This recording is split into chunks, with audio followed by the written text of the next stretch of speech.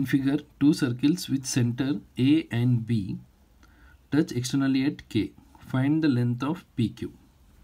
So here, if you take this PA, this is the center. PS is a tangent. If we'll join AS, the angle between radius and tangent is 90. So in triangle PSA, I'll apply Pythagoras theorem. Triangle PSA.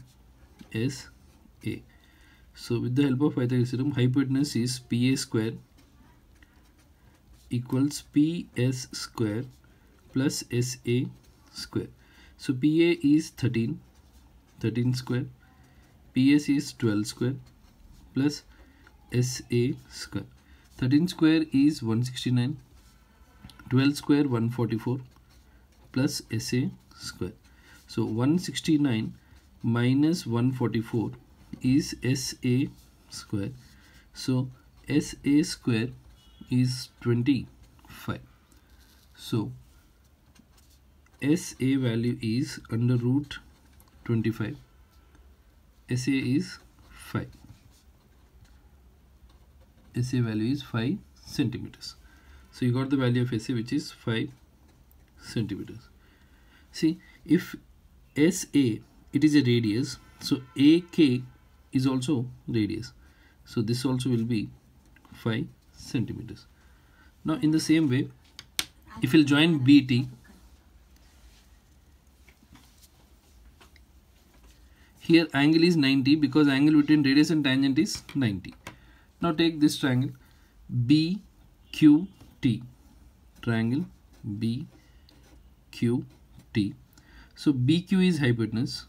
So hypotenuse square equals sum of the squares of other two sides. BT square plus TQ square. So BQ is 5 square.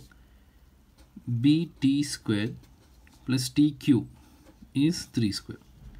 So 25 equals BT square plus 9.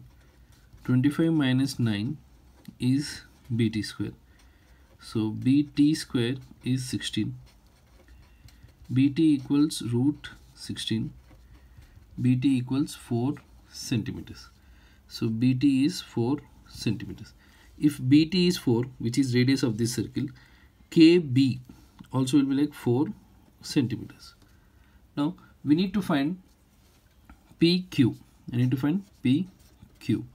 So PQ is nothing but PA plus AK plus KB plus BQ. So here if we substitute the values, PA, which is 13 centimeters, AK 5 centimeters, KB 4 centimeters, and BQ is 5 centimeters. So here 13 plus 5, 18, 18 plus 4, 22, 22 plus 5 is 27. So the length of PQ is 27 centimeters.